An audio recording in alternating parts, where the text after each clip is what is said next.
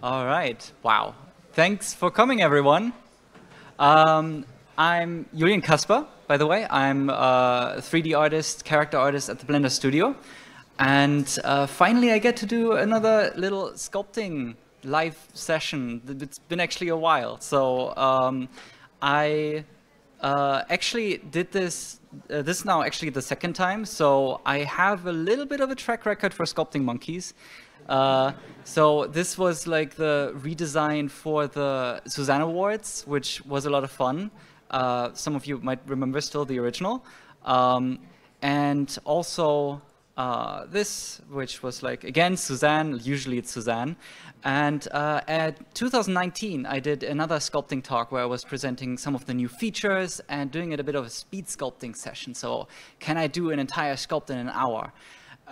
This time it's going to be a bit more relaxed. I'm not going to try to finish an entire thing in an hour. Instead, I'm giving a bit more of a guided tour of some of the milestones and highlights of what monkey I sculpted this time.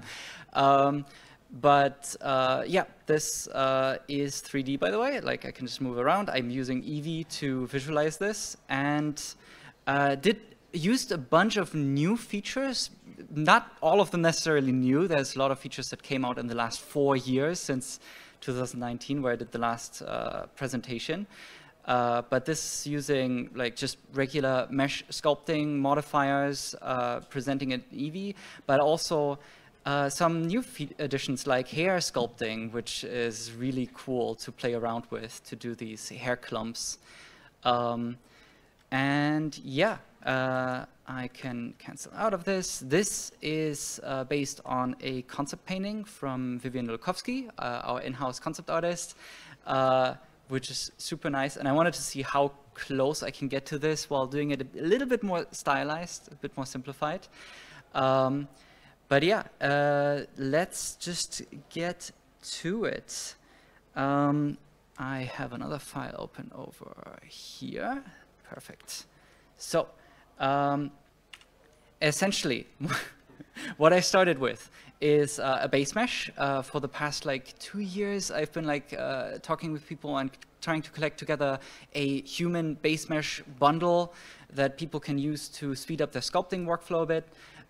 This actually gets soon a bit more additions. There's a bunch of new stuff that has been worked on. There's like the stylized and the realistic characters from before, but also primitive meshes, which I'm gonna use this time around. But then also like other stuff like a full skeleton and muscular model. Really excited for that to actually land in there. But I actually really like starting sculpting with these base meshes if I want to have it be not too loose. Because let's just also, by the way, split editors. I love just having concept art over here on the side. But what I also like to do is just to have a camera view on the side where I can switch a reference on and off, which is actually, wait, can you hear me? Okay. Okay, there was supposed to be a background image loaded here, but it's not working. Usually, hold on, maybe I can fix this. Oops. Doesn't matter too much. Okay. No? Okay, so first things that are nice to do is just like basically getting this into pose. Each of these are different objects, which makes it really easy to just like put it roughly in a pose. The nice things about these base meshes, what I usually try to do is to keep the symmetrical objects, have them use the same object data. So if I'm already starting to sculpt on these objects, the changes permeate to the other side, which saves a bunch of time. But the really nice thing is then I can already start to pose a fully asymmetrical pose that tries to match the concept a bit more.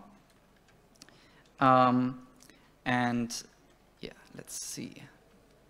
So, but there's a couple tricks to this because just keeping this roughly symmetrical with separate objects can be sometimes a bit tricky. Like sometimes like I would like rotate the eyes in different directions. But how do I keep this then symmetrical? And there's actually a nice little new feature called parent transform orientation. And actually then he starts using the transform orientation of the direct parent, which in this case is the head.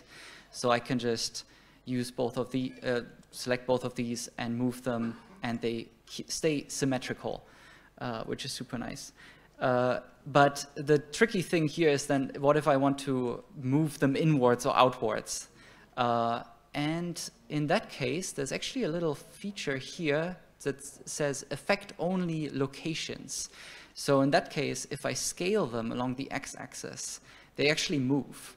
So only the actual locations are being transformed, which again helps to keep this all a bit more symmetrical.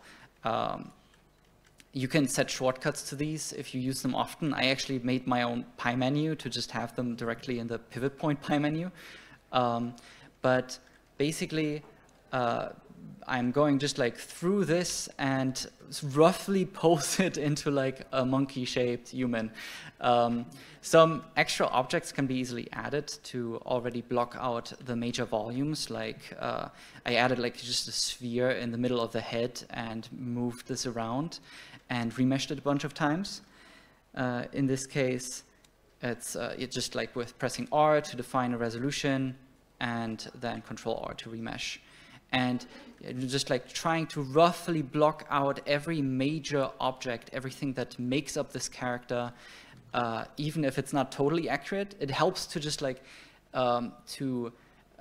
figure out some problems with the pose, because usually there's some interpretation that needs to happen when translating the 2D image to the 3D pose, and some compromises. But I'm basically just like jumping from object to object on these to sculpt these. And there's also a nice feature that is at this point already a bit old, but it's a bit hidden, which is you don't need to go into object mode, select another object, go into sculpt mode, and go back into object mode, select another thing, go into sculpt mode. There's a handy shortcut on Alt-Q. You can remap to that to something else if you like, to just immediately switch to another object.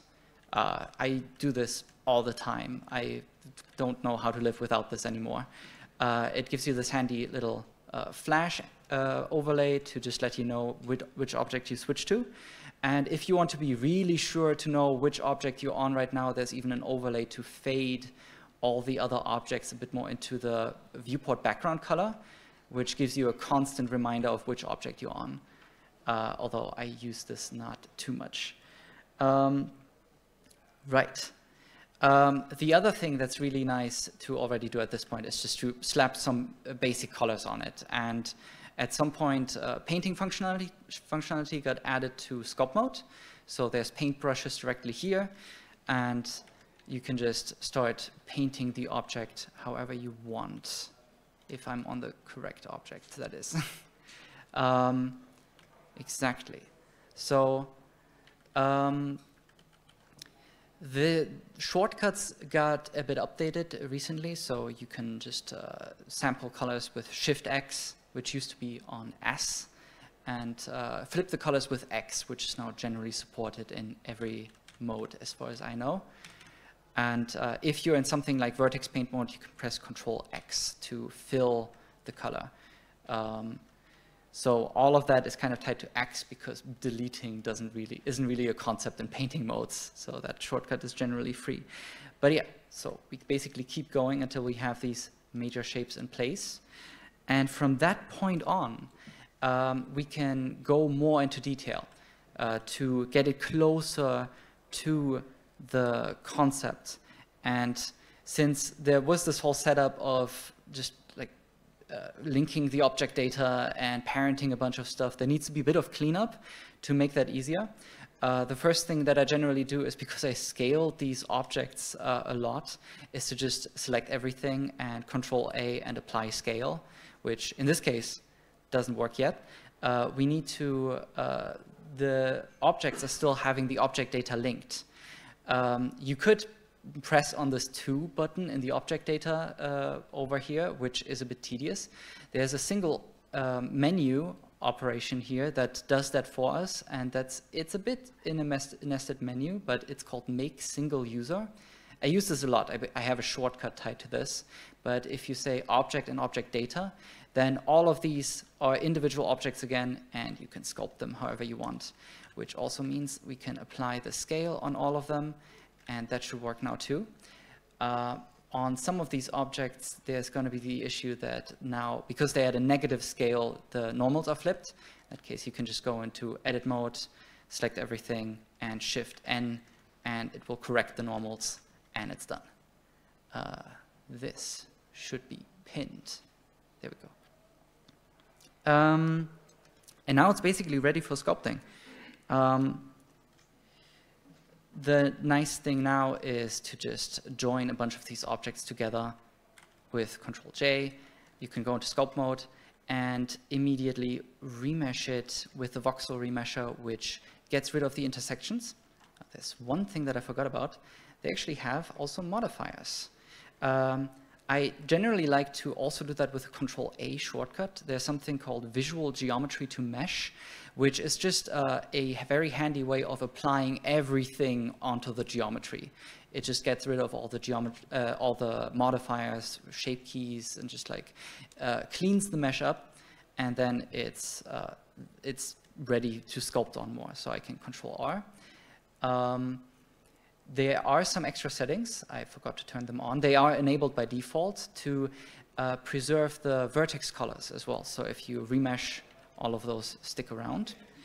And from that point on, we can sculpt a bit further.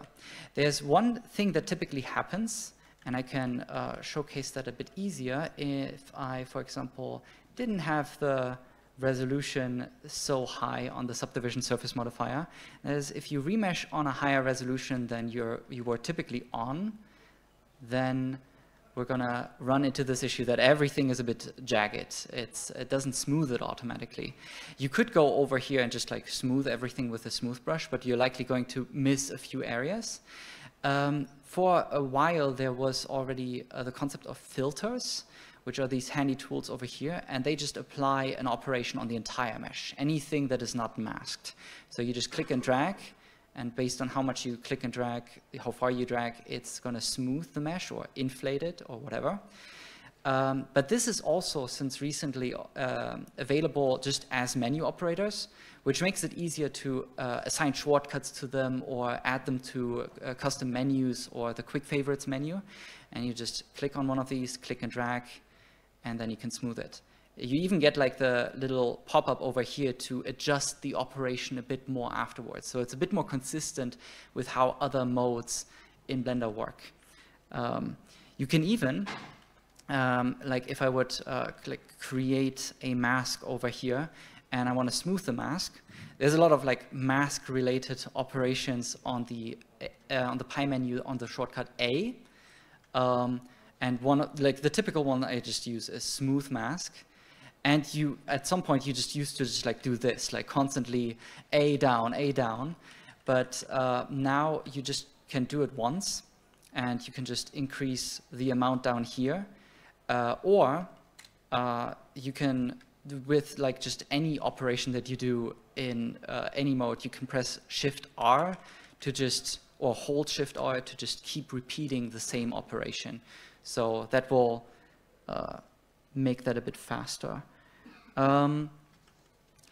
Right, so another thing that is kind of handy, and I want to get into that, is getting a bit more, like a bit easier control over your visibility and your masks. So let's say I joined all of these objects. They are all separate geometry for now, and let's see. By the way, I have some custom menus in here, but basically I just adjusted the face sets overlay because we're going to use those now.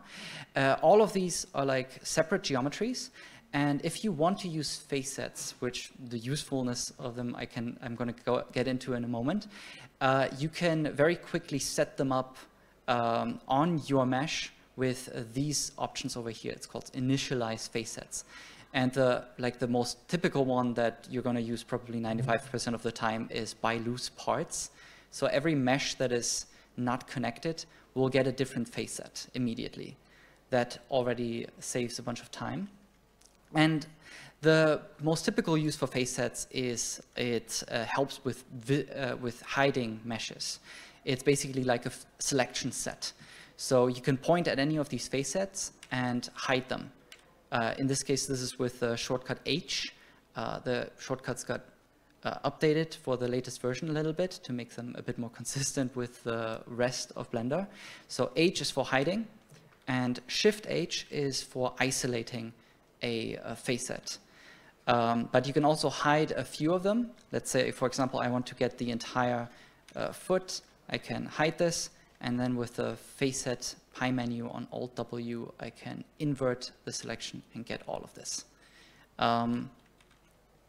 So that's just really nice for isolating parts of your mesh.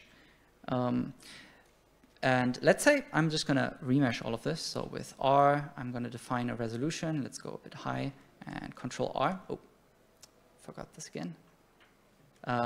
It's actually a little handy trick, and it's not obvious at all. This should be made more obvious. And that is, if you want to have these toggles switched on all of your objects, ideally all the objects that you have selected, you select all of them, you go into sculpt mode, and there is the typical concept of holding Alt, and then it will toggle it on every object that is selected. And this also counts for these toggles. So I can hold Alt, toggle all of them, and now these toggles will be enabled on all of the objects. So now I can go back in here and Control R. I can also smooth this a little bit. Now, the typical thing that we also want to have a bit more control over is basically masking or selecting parts. And the most typical ways of doing that is with a mask brush or with the lasso masking. But how do you reliably mask face sets? And one way that I saw a lot of people do it online is they just like hide certain face sets and then just basically flood fill the mask and then unhide everything else. And that's a reliable way of doing it. But there's another way. And that is basically with the feature called expand.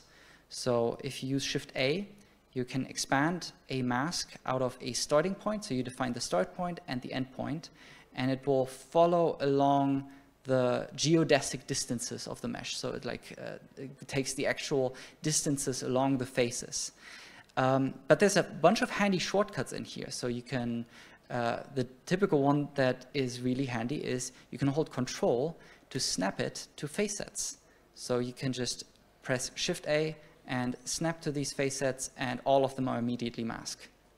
The same goes, for example, with the foot and all of the toes. So if I go in here and I expand a mask outwards from here, the neat little thing is because all of the toes are already fully encapsulated by the expansion, if I hold Control to snap, it will snap all of these automatically as well.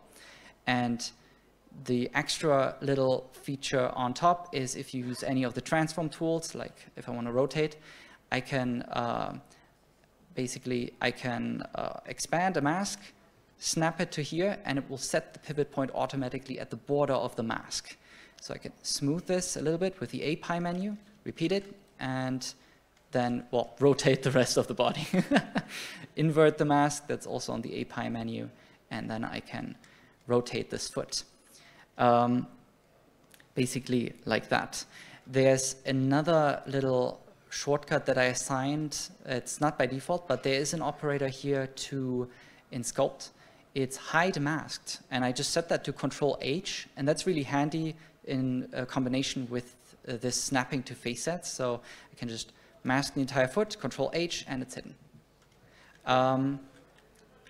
Basically like that. And this just like little features that speed up the workflow for masking and hiding certain parts. And then from there on out, we can basically just keep working on this. And the reason why, like in this case, for example, this is so handy is in the case of me at some point just having merged all of these objects, there's a lot of stuff in the way. Like you can isolate the part with the, what is that? Like a backslash key to use local view. But the, oh, in this case, this got merged. That shouldn't have happened.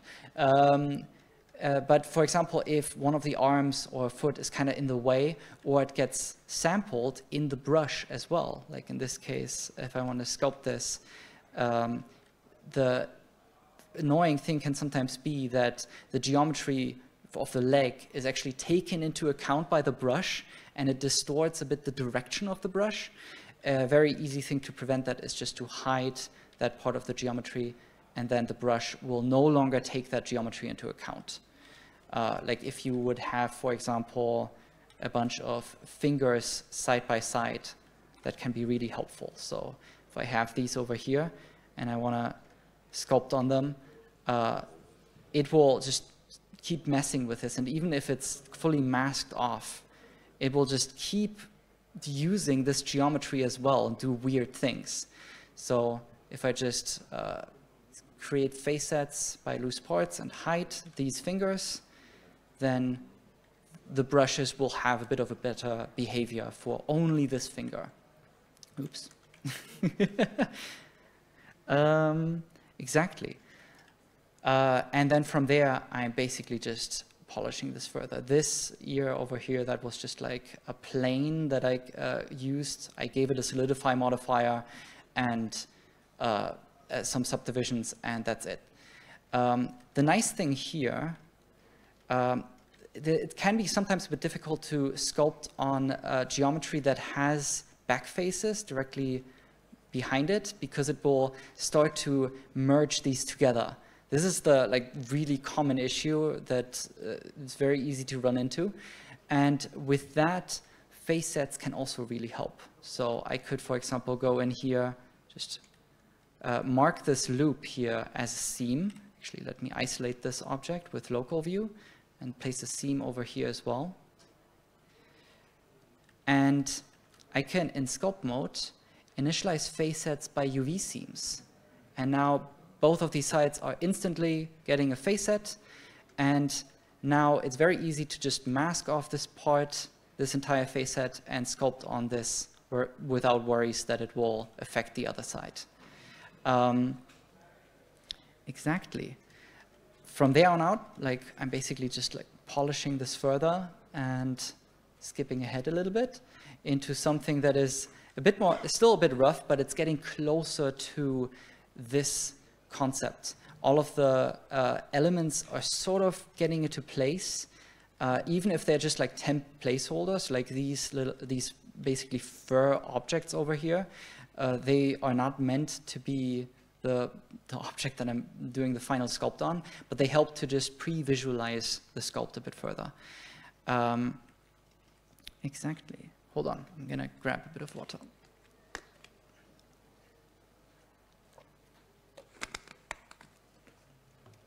At this point, I'm basically just, I'm having the second viewport over here, and I'm just constantly referencing the concept art that is not showing up as a background image. Not sure. Oh, I think I know why.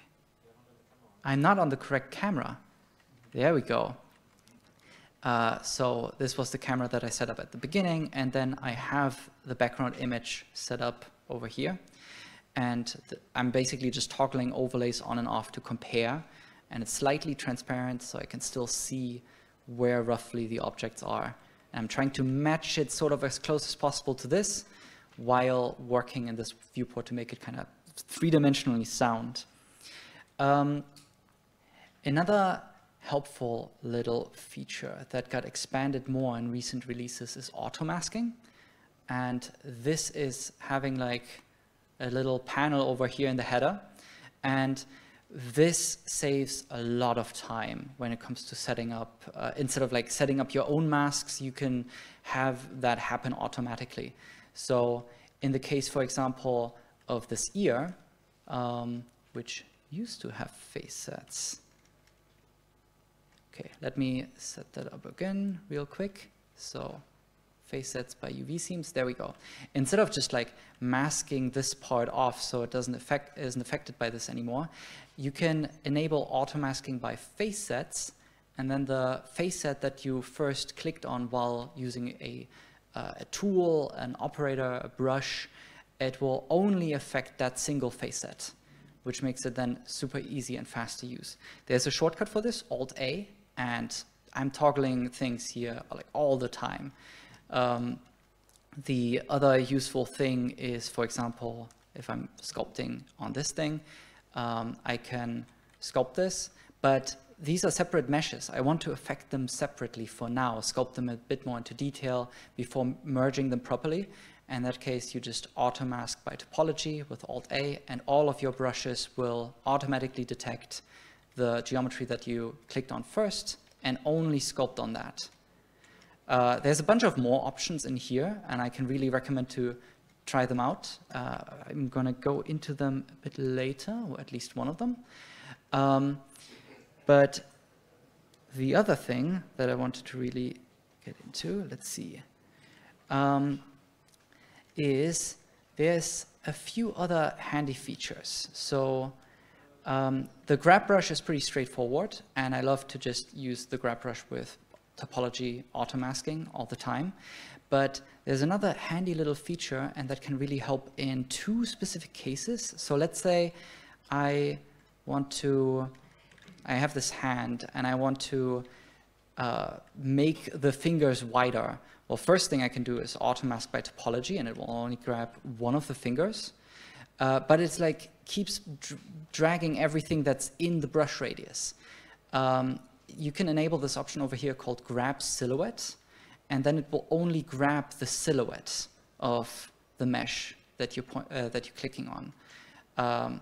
If it still grabs like a bit of the other finger, you can also mask that off, Shift-A, Control to snap to those facets, and it's immediately masked. Same thing over here, Control, snap to facets, and it's masked. And that really helps with like fine-tuning the silhouette and the shape a bit more.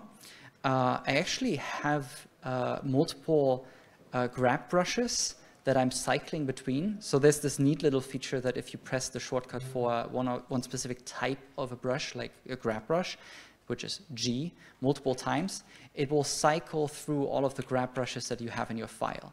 In this case, I have 3 ones, like a regular grab brush. I have the grab silhouette brush, which I actually made green. You can customize the color as well. That just makes it really easy to tell them apart when you're cycling.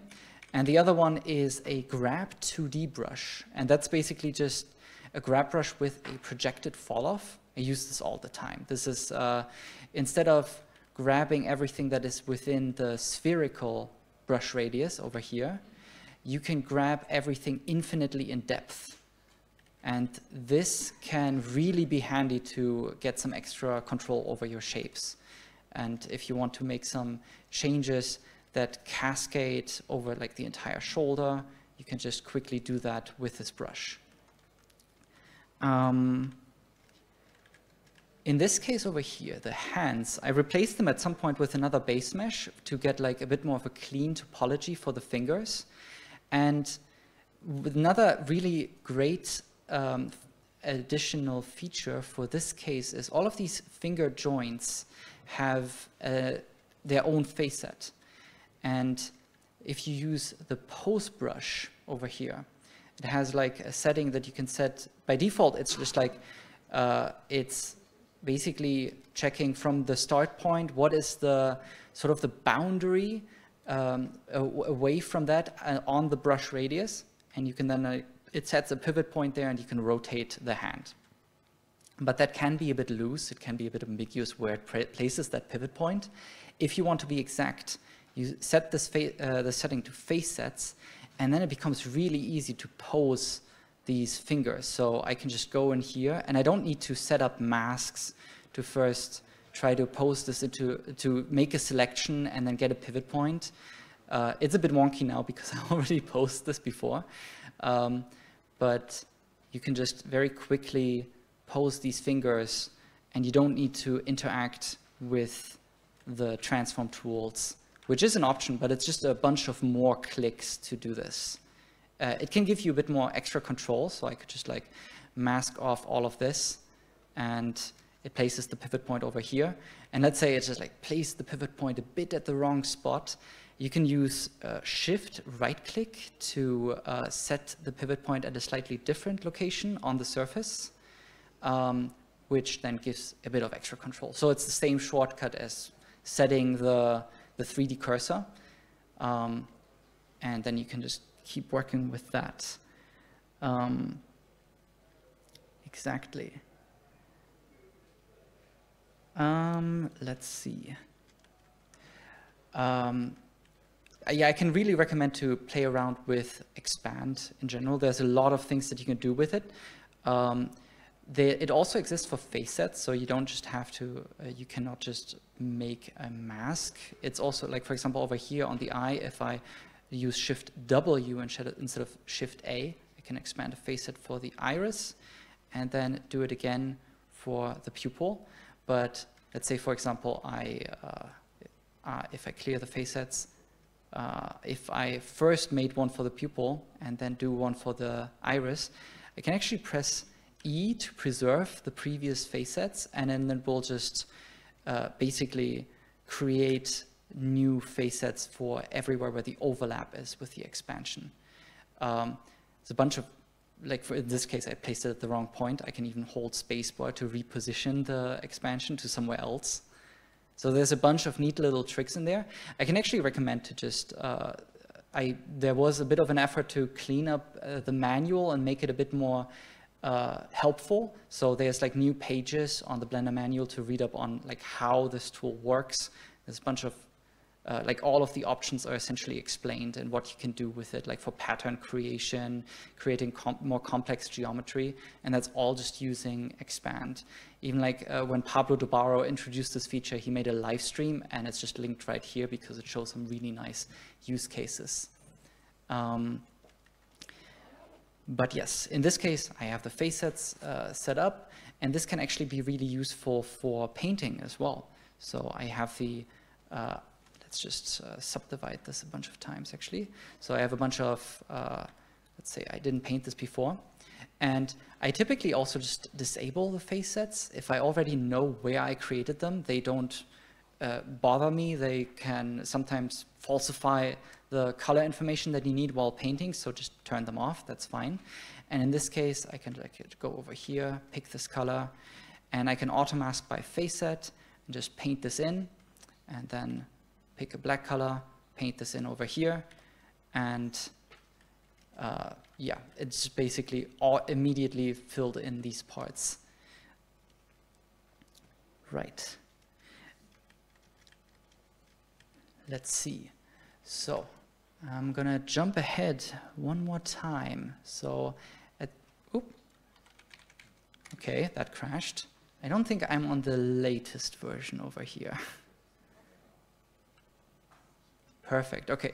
So basically, all of these objects, I would merge them, refine them a bit more, and just start sculpting more of these, let's see, these objects a bit more into detail to get it closer to the concept. But this can now also present some interesting opportunities for vertex painting, because there's another type of auto masking that I really love. And let's say I'm just like painting over all of this. And that is that, if I just quickly grab this color, I can auto mask by cavity. So cavity masks are something that were lacking in Blender for a while, and you can make just a regular cavity mask. You can just go in here and say mask by cavity, and it will create a mask. It's not that visible right now because the mask is a bit, the overlay is not that strong. But then you get some extra options. You can blur the mask further. You can get the inverted mask, or you can even set a custom curve to get some extra control. In this case, let's just make it full screen so it's not blocking. So you can customize this, and then you can use this for sculpting or painting. But typically, while like just filling in a bit of color in the crevices or the valleys, it's not that complex of a mask that's needed. So you can also just enable auto masking by cavity, and it will automatically create a mask for you. So if I now would start painting over here, like cavity inverted would use would mask everything except the crevices, it will start just automatically masking all the crevices. And then cavity would do the inverse. So I can just have a quick pass of color over this, just get like all the pores and wrinkles would be very quickly filled with the color. And if you need to tweak this further, you get the same settings over here as with making a custom mask. So you can just go in here, set a custom curve, blur it further. It doesn't give you like a preview as you're doing this, but it's in the worst case, you can also just say, I want to create a mask from this, and then it will create a mask. You can see how that auto mask would look like and clear it again, or you keep using that mask. But the auto masks are generally something very quick to use and not in the way. It's very invisible. Exactly. So that's how I would sculpt more on this and paint the surfaces. Generally, what I also like to do is at some point switch to Eevee as well, which is really handy. So the performance impact in Eevee is very minimal unless you add a bunch of lights. So you can also just keep sculpting directly. Oops, I have auto masking enabled. So you can keep sculpting with Eevee lighting. In this case, the the HDRI is kind of not ideal, but this can really help if you're already starting to set up some materials, you want to previs your objects, and you want to sculpt on it at the same time. It just gives you that real-time environment to work with this. Exactly. But while painting in the viewport, that's also very easy. And I can actually recommend to switch from the matcaps to the studio lighting setup. There's one specific one that is very specifically made for painting. It makes it all very evenly lit, very bright, close to white, and gives you just enough shape information to still read the model properly. Exactly. From there, let's see. I actually had all of those fur objects, and this was actually quite fun. I wanted to, that's also why I picked this concept, something that has fur. I wanted to experiment with something that also got added to the whole sculpt mode ecosystem, and that is curves, the new curves that are used for grooming. Because if I go in here, this is actually a bunch of curves that are using geometry nodes to generate geometry on these. So this is the current feature set for curve sculpting is still very much optimized or like pivoted towards like generating and interpolating a lot of hair curves. But you can't, since it is geometry nodes, you can just basically do with it whatever you want. And in this case, I just did the typical workflow of having, let's see, like having another curve somewhere else that defines a profile and using that on this object to generate these curves with thickness. This is like, typically you would set this up with a regular curve object, like you would add a Bezier curve and define a profile and a thickness in there. But you would have to do that like basically curve by curve, or when you have all of those curves in one object, it becomes quite difficult to manage, to edit them. In this case, I can just go into sculpt mode and start grooming these curves into position. And I can go in edit mode and select these curves specifically and then groom those into place. And I even like a bunch of other brushes to lengthen them a little bit or shrink them and smooth them out. Basically just like sculpting features in general. There's still a couple of limitations with this, like being able to properly see the original curves underneath. Like if I would set X-ray a bit lower, I can see them. But those are just like some little issues that are still need to be ironed out. The thing that these curves need, though, is an emitter object to spawn from. And in that case, I just grabbed this entire body object and used the quadriflow remesher, which is quite basic. Sometimes it can't handle complex geometry very well, but if you just like, oh, okay, so I would duplicate this. I would ideally remesh it another time with a voxel remesher, ideally with this little option over here to make it a bit cleaner. And there we go. And that can then be a base to use quadriflow and remesh this. Just takes a second. And it's not the best topology, especially like to sculpt on. It sometimes has some weird issues. But for something like creating a very quick emitter for hair sculpting, it does the job. And then you can just basically go in here, either make an automatic UV map or place some seams manually, in case you're picky. And then it should all be ready to be used. So you would basically just select this object, add curve, and then empty hair, and you would already be able to go in here, use this brush, for example, to set the density, and you can start adding curves to it and comb them into place.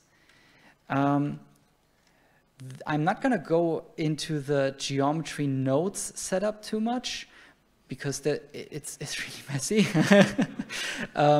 But there's one little limitation that there are attributes like tilt and radius for these curves, but it's not that easy to edit them at the moment. So what you can do is you can plug these attributes into your geometry nodes network to add those attributes to them. So I have radius and tilt. And what I would do is I would either use the selection brush in sculpt mode or go into edit mode to like select a bunch of curves. And you can select the attribute you want to edit, and there is a set attribute operator. I typically have a shortcut assigned to that, Shift-E, and then you can change the radius for that. And I also have another attribute over here for tilt, and then you can change the tilt. So if I would go in here and sculpt these curves, I'm just going to delete them real quick. So as I'm starting, I'm going to add the radius, and I'm going to add the tilt. Oops, caps lock. That's not right. That's it. I would go in with the density brush, just add a bunch of curves. I can already select all of them and just like groom them sort of into place. And then if I want to tweak them further, I can tweak the radius, make them a bit thicker, or the tilt if I want to tilt them more towards the camera or more towards the silhouette of the object. And then if I want to fine tweak them further, I can like go in here, select a specific curve, sculpt it. There's no such thing as like selection sets, like face sets in here.